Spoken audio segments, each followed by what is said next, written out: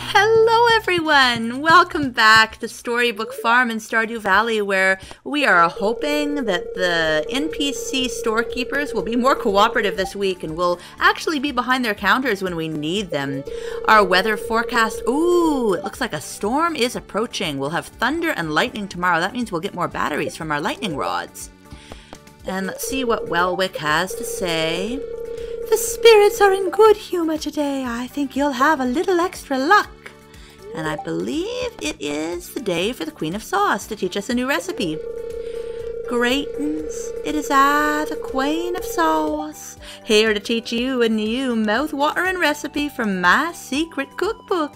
This week's dish, Mackie Roll, the delicate flavor of the ocean, sealed within a pillowy cloud of rice. Maybe a bit of wasabi for the adventurous. My mouth is watering as we speak. Oh, how I love sushi.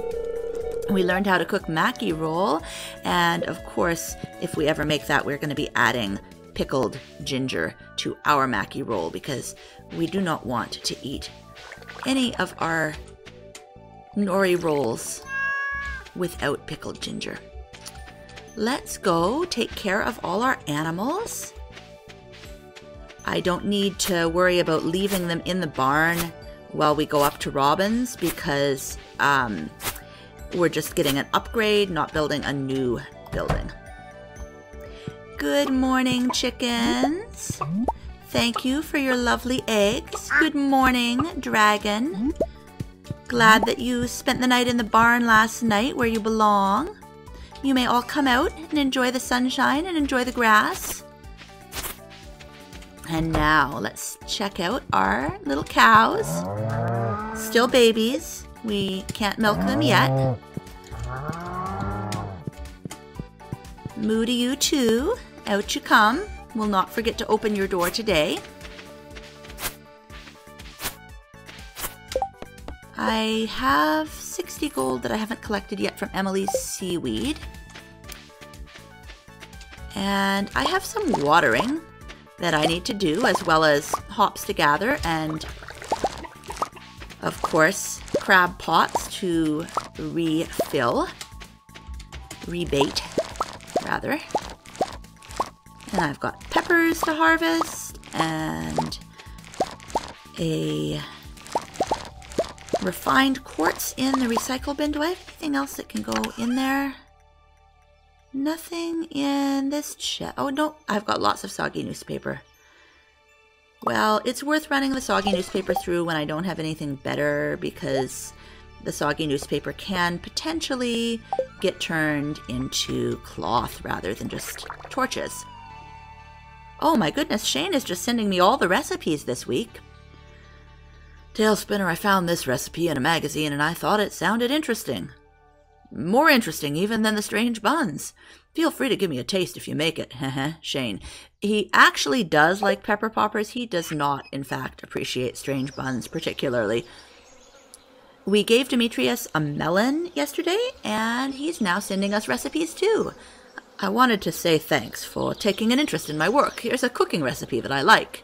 Fried mushroom. And fried mushroom, of course, is George's favorite dish. So once we get a kitchen, which we will eventually get a kitchen, we'll be able to give George his favorite thing. We don't have enough ore to make even one new bar. I think we are going to need to do some mining. Right quick and right soon. But before we do mining, we're going to do some watering. And I will cut out the watering so that you do not need to sit through it.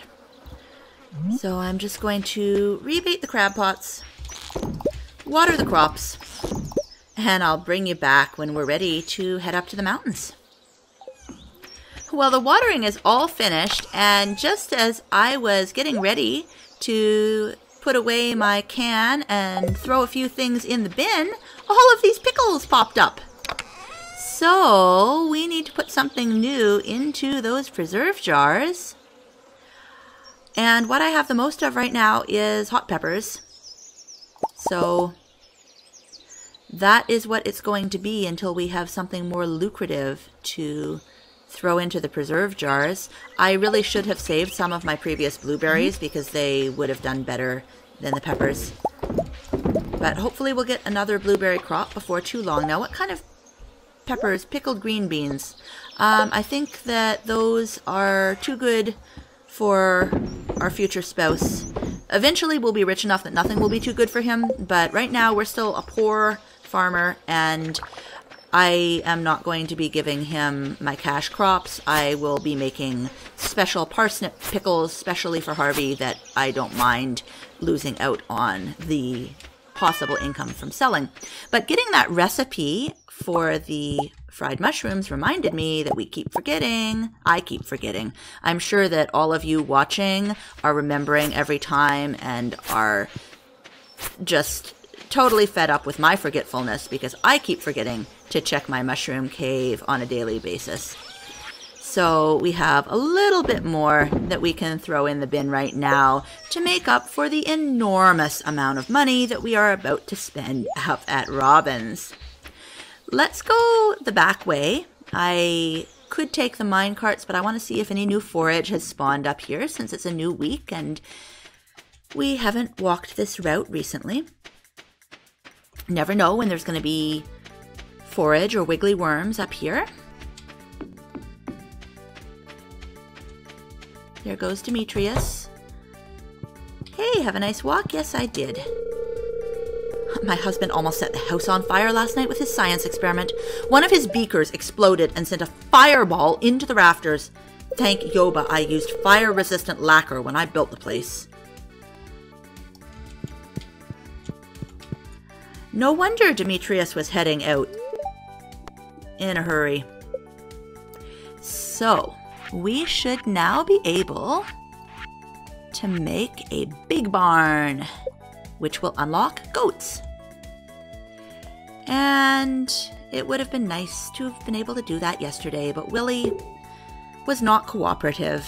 I realized after I'd finished the day that I might have been able to come up with enough minerals and Adventurers Guild items to sell at Clint's and at the Adventurers Guild to actually make enough money before Robin closed, but it would have been super tight.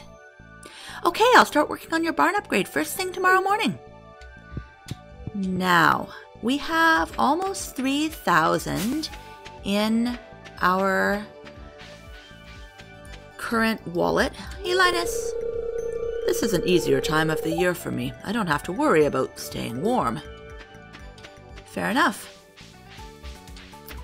I need ore very badly, but I also would like to make enough money to be able to buy a pomegranate sapling while we'll still get at least a couple of pomegranates before the season is over. And I would also very, very much like to catch a sturgeon before the summer is over, although this is not a sturgeon. It did come with a treasure chest though, and the treasure chest has oh yeah, elvish jewelry, and a diamond, and a geode. Thank you, Welwick. Thank you, spirits. We will take it. I am so pleased with that. So our mayonnaise will give us a little over 900, I think. And then we need to make up about another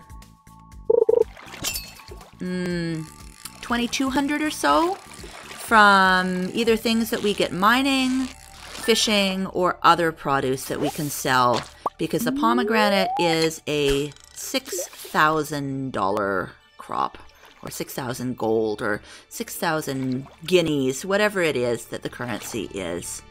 So that is going to be a huge help that we have a diamond we can sell. That's 750 right there. Oh, what are you? Thank you for hanging out near the treasure chest. That makes my life easier. Another largemouth bass. And coal! I will always take coal. I love coal. coal makes me happy. Eventually, in our second and third year, we'll be swimming. Oh, sturgeon. I don't know why I find the sturgeon so difficult. I have caught sturgeons in the summer before, but they've been in games where I leveled up a little bit more before getting to this point. For some reason, even though they're not according to the numerical system for rating fish difficulty, sturgeon are not significantly more difficult than things like catfish and pufferfish and eels and trickier fish that I don't have a problem catching fairly consistently, even at a lower fishing level than this. For some reason, I've been having a lot of difficulty with the sturgeon this summer. And I am a little wee bit frustrated by that. And I can't afford to buy the iridium rod and start using trap bobbers yet because there's too many other things I need to do first that are actually going to contribute to my one-year community center. I know that I'll be able to get sturgeon in the winter because my fishing will be at level 10 by then. And I'll also have a kitchen and I'll be able to make myself some dish of the sea or some lobster bisque or something that gives an even bigger bar. So sturgeon won't be a problem in the winter, and they will be back in season again in the winter.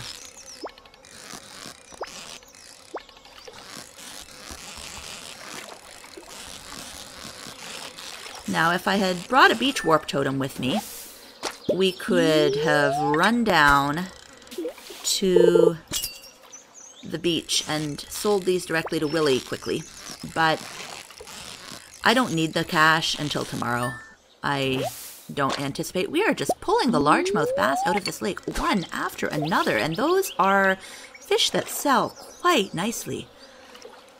Pomegranate tree is coming tomorrow. And then we'll need to scramble to get cash to buy a goat, a single goat, a solitary goat, because cows are better money makers than goats. We only need the goat for the large goat's milk and the goat cheese so that we can finish that community center.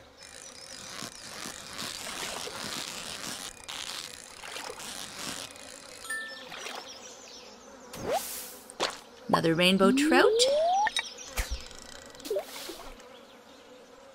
This, I think I will go till 4 and then I'll go down the mines.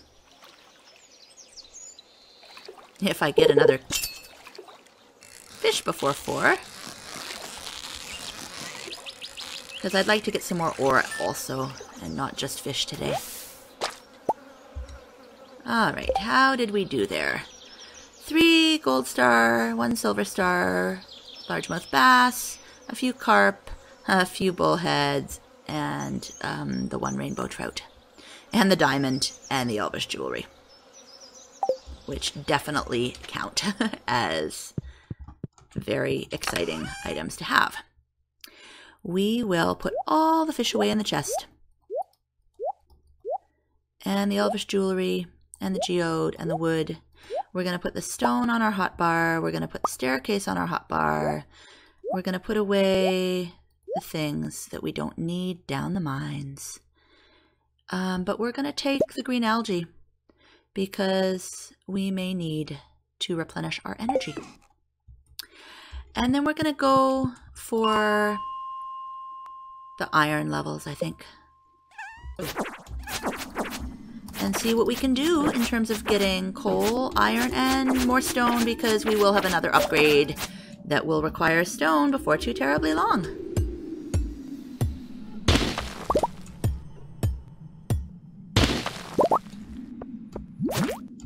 Oh, you slimed me. You got the jump on me there, slime.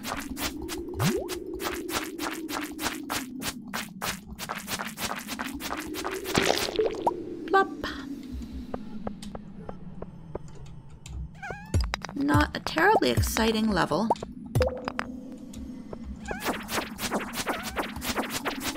But I don't mind getting a ladder as soon as I've killed the first dust sprite, or the second dust sprite. The last dust sprite, I think, is what I really meant. And I really don't mind it when the dust sprites break iron ore for me. That's very kind of them. Oh, you Wretched, wretched slime. Let me get into a nice narrow spot where there are rocks on either side of me to keep you from coming at me from multiple directions, because that is a very annoying thing that you have a nasty habit of doing. Ooh, we got a winter root. We will be hanging on to that because when we get our seed maker and our greenhouse, which is going to be happening fairly early in the fall, as a matter of some priority, when that takes place, we'll be able to actually grow winter forage crops in the greenhouse out of season and possibly get the jump on our community center bundle, depending on how things have gone with that all-important red cabbage and the rabbit's foot, which will take a while. Is there anything down here I want? Just slimes. I don't care about you, slimes. You are not dropping anything exciting to me. It might be worthwhile if we have a large number of bat wings at the end of the day to try to craft another lightning rod or 2 or 3 before the storm tomorrow, or even in the morning tomorrow before we leave the house, or before we leave the farm, really. And the reason for that is that we, as I mentioned, will be wanting those batteries for iridium sprinklers. But if we have more batteries than we need sprinklers... Oh, look at all these dust sprites!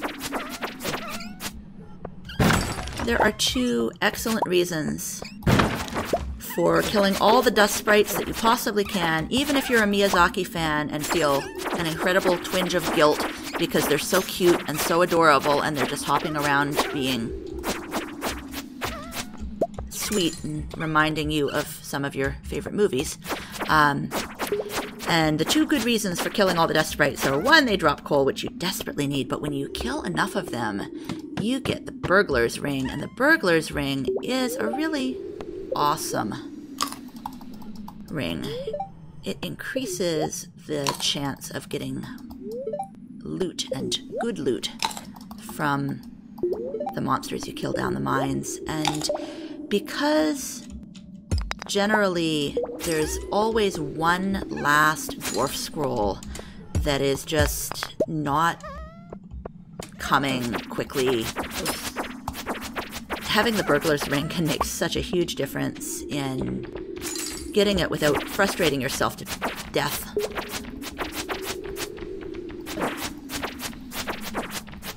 And keeping an eye on my health. Oh, thank you, bat. I will take that, but I will take the iron ore first, because that is really what I came to get. I like this level. Iron and dust sprites. Oh, it's a good thing you don't hit too hard, because I am just not doing a great job at killing you before you whack me. Oh, and you're surrounding me every which direction.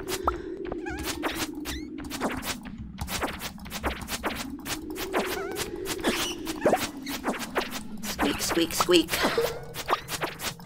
Little bouncy, squeaky dust balls of adorableness. I'm going to try to not aggro the slimes if I can avoid it, because slimes are annoying. And I'm not after slimes right now. How are we doing for iron ore? There is more over there.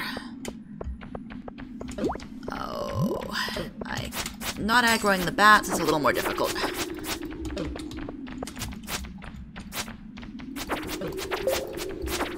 Would you please just come from the same direction for once? Alright, what else can I eat? Cave carrot. I can eat a cave carrot because my health is a little lower than I would like it to be. It will be nice when those cows grow up and I can start having cheese. Okay, can we get a ladder? No, we better head back so that we can shut the barn doors. shut the barn doors and get our furnaces going and maybe craft another lightning rod or two. Okie doke. Put away the emergency ladder. Put away the slimes. Grab all of our tools, all of our bat wings, all of our fish, and our eggs. And I'm going to leave the sap so that I can take the elvish jewelry because I might forget that it's here. I can also grab that coal. Can I leave anything else in order to... Oh, I want that wood. I guess I could leave the field snack here and the winter root here. The field snack can be used later for mining food, and the winter root I am not going to process until I have actually got a seed maker. And then I can grab the wood and also the geode. To the bus stop. And then to the barn and the coop. Actually, before we go down there, let's dump all of our fish. Every single one of the fish needs to go, and the diamond, and the jade, and the quartz. Now we can put eggs in the mayo machine. And then we can go shut the barn door, and then we can grab the honey and put some items on to smelt. Always check and make sure they're all there before you shut the barn door. If someone has happened to fall asleep in the hinterlands of your farm and you shut the barn door, they might not be there in the morning. We have another pine tar. No, I just want to grab the pine tar. I don't want to cut grass with my sword. Where is my scythe?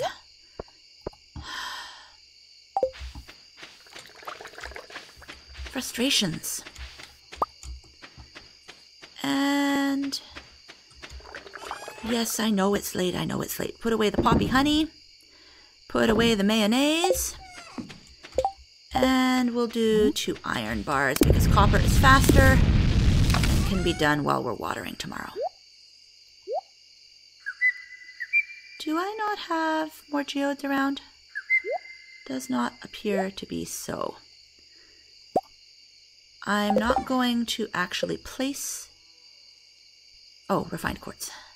Not going to actually place any of the new lightning rods tonight, but I am going to build them so that I have them in my inventory, and that way I'll remember in the morning that I intended to do so. All right, that is going to be it for this episode. Good night, Arhu. Good night, everyone. We made, wait for the total to come up, 1576 from farming, 360 from foraging, that was just from the mushroom cave, 1730 from fishing, and 1175 from mining. We made more than twice what we needed to be able to buy our pomegranate sapling today, and that's a great thing. Thanks so much for joining me for this episode, and I hope you all have a wonderful day.